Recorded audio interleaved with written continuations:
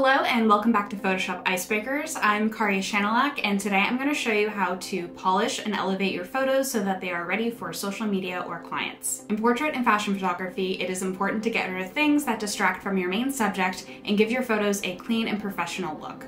I'm going to show you a few tools that I use in Photoshop to achieve this. For this photo, I'm going to remove anything that is distracting from the model and the amazing outfit that she's wearing. First, I'm going to duplicate the background layer. This way we can preserve the original image if we ever want to go back. First, I'm going to remove this fire hydrant. I'm going to zoom in and then select the lasso tool and completely select the hydrant as well as its shadow. Then once we have the marching ants, I'm going to right click and go to Content Aware Fill. This box will show up and you can see that Photoshop magically gets rid of the fire hydrant for me using other parts of the image. Preview looks good, so I'm just gonna say okay and deselect. Since there are some lines that I want to kind of make sure line up in this image, I'm then gonna take the clone stamp tool and sample just to the right here and blend this out so that it blends in with the rest of the image a little bit more. And then I'm going to also take the sample here.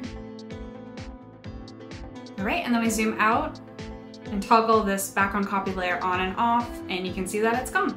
Next, I'm going to take away this pipe that is also behind the model, and I'm going to use the same method.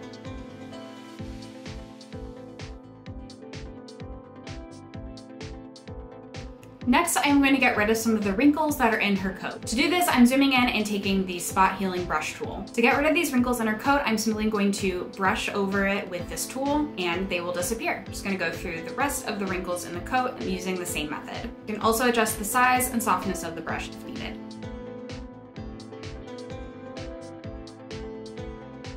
Also going to get rid of this extra stitch in the coat.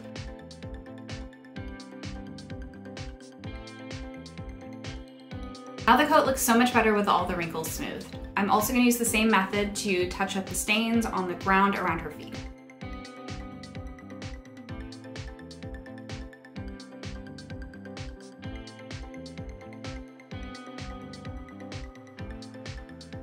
The last thing I'm going to do to really make the subject pop is add a little bit of sharpness just to the subject. To do this, I'm going to go up to Select and Subject.